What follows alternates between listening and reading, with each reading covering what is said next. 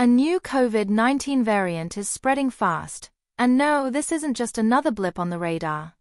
It's already making its presence known across more than 22 countries, and the World Health Organization has flagged it as a variant under monitoring.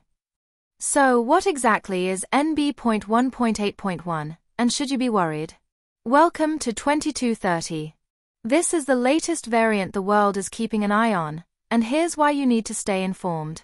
NB.1.8.1 is a subvariant of the SARS-CoV-2 virus, the virus that causes COVID-19.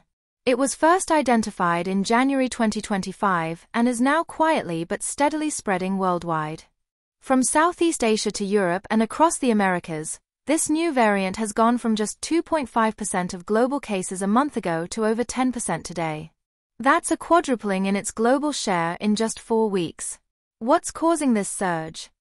It comes down to mutations. NB.1.8.1 has evolved from an earlier recombinant variant called XDV.1.5.1 and carries extra spike protein mutations, the very parts of the virus that attach to our cells. These changes make it more transmissible, giving it an advantage over the current dominant strain LP.8.1.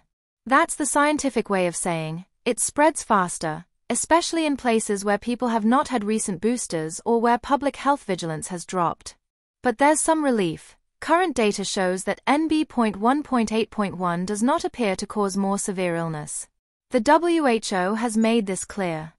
It also doesn't escape vaccine protection any more effectively than LP.8.1, though lab results suggest it's slightly more resistant in some cases.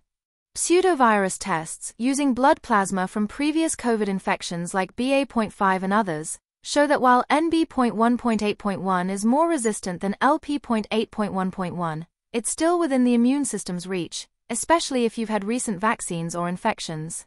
Vaccine responses in mice show neutralizing antibodies are only slightly reduced, which is promising news. But this variant's spread is the real story. It's now officially on the WHO's radar as a variant under monitoring, meaning scientists are tracking how quickly it spreads, how well it responds to immunity, and whether it could evolve into something worse. Dr. Scott Roberts from Yale recommends that now is the time to get a booster, especially if you've not had one recently or haven't been infected in a while. Boosters could still be the key to preventing large-scale outbreaks. So the real question is this: are we prepared for a potential resurgence? Or have we already let our guard down too far? What do you think? Are booster campaigns enough? Should Singapore tighten surveillance again if cases rise?